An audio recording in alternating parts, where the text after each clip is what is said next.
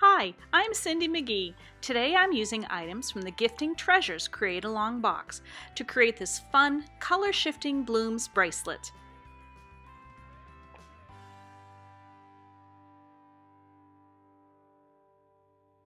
I started by conditioning and rolling some black Primo Sculpey to the first setting on my clay machine. I'm going to silkscreen with this gorgeous silkscreen that came with this month's box. It's called Garden of Fun. I like to just roll it a bit to make sure it's in place. And I'm using this plaid folk art color shift paint, and this is Blue Flash.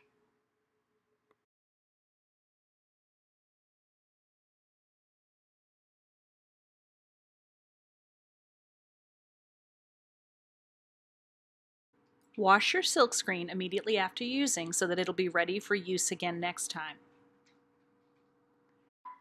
This is my first experiment with these color shift paints, and I am hooked. It is absolutely gorgeous. This one goes from this beautiful purpley shade to the metallic blue effect. It's just gorgeous.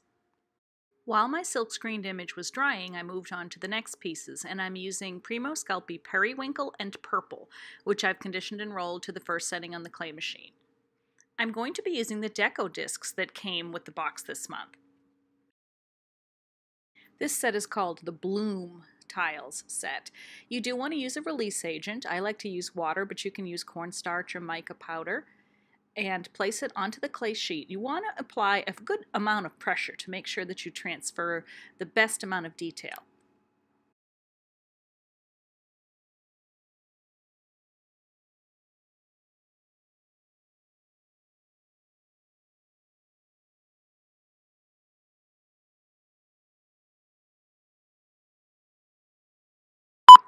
I used one deco disc for the two periwinkle pieces that I'm making and a different one for the purple piece.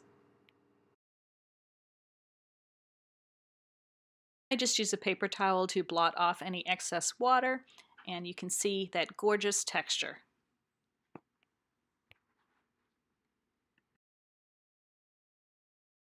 To cut the pieces for the bracelet itself, I'm using the tag template that came in the kit this month. I just chose the size that I wanted my pieces to be, placed the template on top of the clay, and then used a craft knife to cut out each of the elements. I did this for the textured and the silk screened pieces.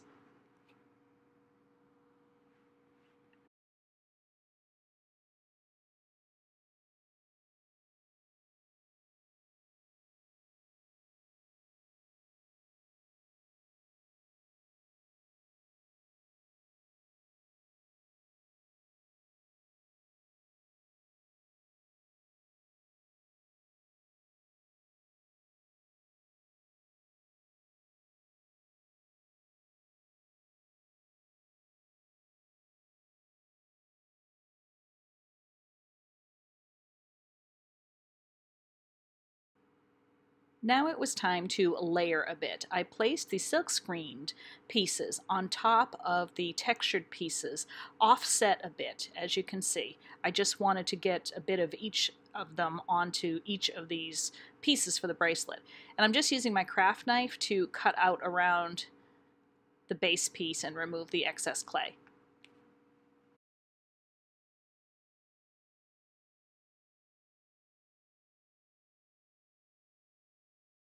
I made a hole for my jump rings on opposite sides of each of the pieces.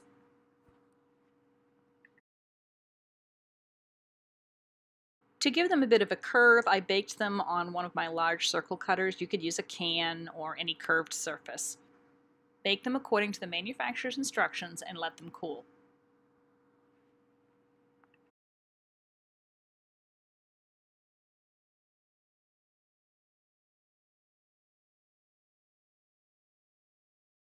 Once they were baked and cooled, I went ahead and used that same paint to paint around the edges of each of the pieces. Once the paint had dried completely, I did give all of the pieces a spray coat of a matte sealant on the front and the back before I proceeded to putting the bracelet together.